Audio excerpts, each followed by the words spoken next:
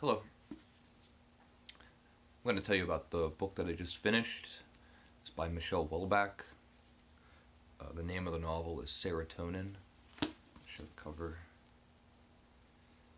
And at this point, Michel Houellebecq is pretty well known to be a controversial, one of the more controversial writers working today. Usually when his books come out, it's a scandalous affair, and this is a scandalous book. I enjoyed it, but it's full of really hard topics.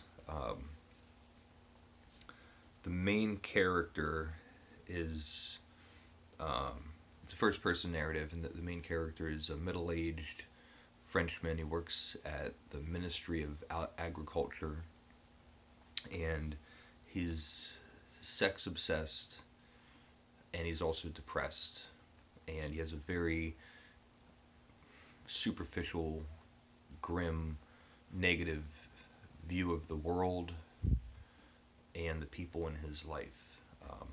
The women he treats, he kind of only sees them as sex objects or vessels that can either please or displease him, and not much more. The men in his life, his male friends, are still relatively bound by superficial relationships.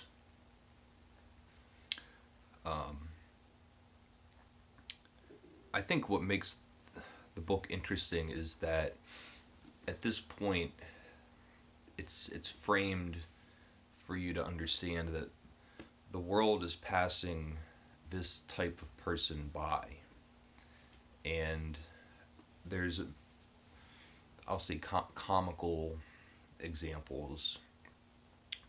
The main character, his name is Florent, I believe. It's kind of a long French name, but it's Florent. The main character doesn't like that people recycle, and he makes a point when he's walking around and he sees recycling bins, he goes over and purposefully throws garbage in, and he's unhappy because he likes to smoke cigarettes and he has to travel for work, and more frequently the hotels don't have smoking rooms, and he spends his time looking up at the smoke alarms, the smoke detectors, and he talks about how he's been learning about the smoke detectors, and he can tell, like, oh, this is one of the older ones that doesn't really pick up the cigarette smoke, so I can smoke in my room. And more and more often, the people around him are treating him as if he's out of fashion. Meanwhile, this sex-obsessed man who's had a few romantic relationships that have long since passed and failed, he's now found himself alone and unhappy and rigid. He's unbending in the way that he views the world. Finally, he goes to the doctor and he's given antidepressants. And he believes that he takes the antidepressants, he believes that they're working. One of the side effects of the antidepressants is that now he's impotent. So the one thing that he kind of used as his gauge in the world for his base as it is now taken from him. And it's a very serious, sad book, unpleasant, the voice of the characters is quite good, in the same way that the voice in Notes from the Underground can be compelling. The voice is compelling. The character is unsympathetic. There's a whole host of perversions that go through this book. There's bestiality, pedophilia, lots of very graphic sex acts.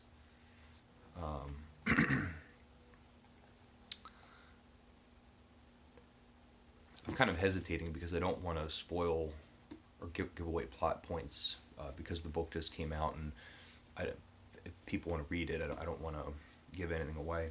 But to give you an idea, I'll give one example of an episode in the book. And he's now living alone in a hotel. He has a pair of binoculars, and he's spying on a neighbor outside in a house. And one day, and this is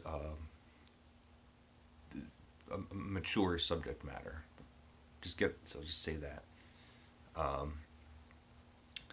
little girl comes up on a bicycle to this house that he's spying on. The main character believes that it's a 10-year-old girl, and the 10-year-old girl goes into the house. The curtains are drawn or the blinds are shut. He believes the man that lives in this house is having sex with the 10-year-old girl. He can't see it, but that's what he thinks. 2 hours go by, or whatever, the girl leaves. 2 days later, a little girl comes up on her bicycle again and goes in the house. This time, the curtains are not drawn and the blinds are not shut. He has his binoculars and he's spying, and he confirms his suspicions. There's a grown man having sex with a 10-year-old girl. Rape. The girl's a prostitute. He then tells you more about the man that lives in this house. He drives a very special, historic car. It's a very rare, special car. This is what bothers him. He doesn't like that this guy can't get a normal car just like everyone else. He goes, this guy's a real snob driving a car like that. So that's all I'm going to say. He has a very twisted worldview, and he can see these horrors, horrific imagery, and still be completely shallow and surface level and disturbing. It's unpleasant. But there's a voice there. I don't know if I communicated that, but overall, I thought it was a good book by Michel Houellebecq. A welcome addition to the rest of his catalog. If you don't like his other books, you're not going to like this book.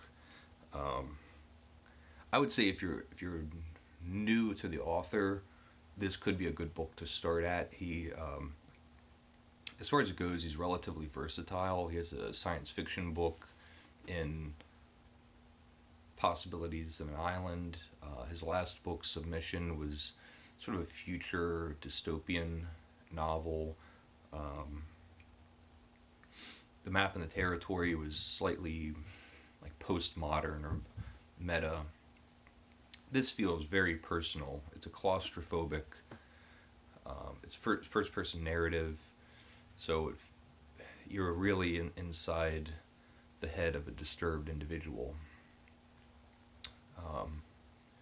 And if that's what you're looking for, it's a great book. So I'll end there. leave a comment if you would like. The name of the book is Serotonin by Michel Houellebecq. And thank you for watching. Bye.